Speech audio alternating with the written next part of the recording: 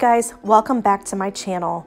Today we are going to be painting this beautiful wooden wolf cutout who is howling at the moon, and we're going to be painting a sunset and trees. First, we're going to start with purple. We're going to make a quick transition to blue, and that blue is going to prep us for the red that's going to come in. We're going to add some red, and it's going to mix in with that blue and creating a darker color. And it's going to be kind of a purple color, but you won't see it just yet. After that, I'm going to wash my brush thoroughly and then add in some red.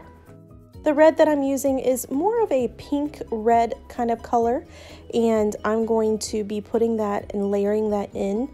And so I want to make sure it's blended perfectly, so I'm just going to grab my bristle brush and make sure that the red transition is seamless. As I work that red further down, I also want to add in a little bit of white to help with that transition.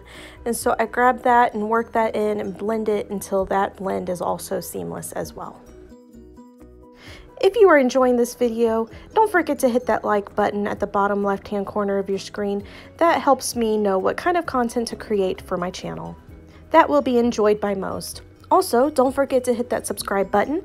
That helps me as a new YouTuber grow my channel and reach more people. Once I'm satisfied with the blend of the red, I go ahead and work into my orange. Now, it's really important to work the orange into the red while that red is still wet. That allows for the most efficient and seamless blend. Once the orange is completed, I go ahead and start working in my yellow. I want to make sure that I mix it in with the orange that I put on the wolf. That way it starts to blend easier and easier as I work towards the bottom.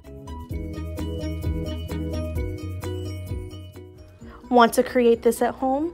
Check out the description below for all the materials you can possibly need to recreate this wolf howling at the moon. Don't want to do it yourself? Check out my Etsy shop, also listed in the description below. After I'm satisfied with the yellow, I add a little bit of white to it, and I start working that in where the setting sun is going to be. Blending your paint is very important on this particular project. It will allow the setting sun to pop, as well as the colors to slightly fade up into the night sky. As an artist, you tend to pick up little tricks here and there over the years, and this little trick is just the top of a paint jar, and I coat it in yellow and dab it exactly where I want my sun to be. Now that my sun is in place, I'm going to go ahead and put some stars in my night sky all the way at the top of the wolf. Now I have to be very careful as I'm putting these stars on there. I don't want them to go into my sunset too far, and so if they do, just go ahead and paint right over them. I then go and place some particular stars in no particular order. You could add constellation there if you wanted. That is completely up to you. Finally, I grab my liner brush and I place my tree trunks where I want them. I thought it would look nice if they were framing my setting sun, so I made this U shape with the tops of my trees.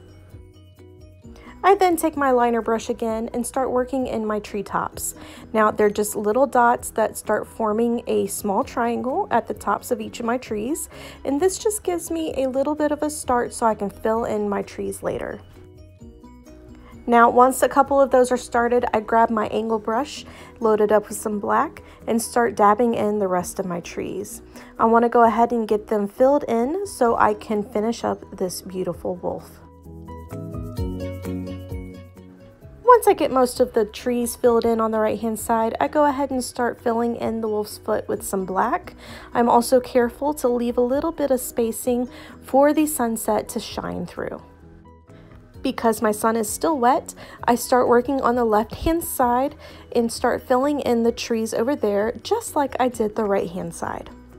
Hey, I'm not just an artist, so next week's video is going to feature lumpia and how to make it. Once I'm done with my trees, I go ahead and add in some more stars just to give my wolf a more complete look.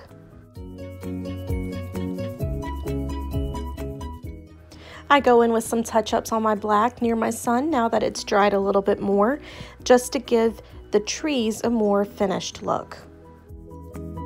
After the wolf dries, I go in with a good coat of epoxy mixed with some beautiful holographic glitter and stars.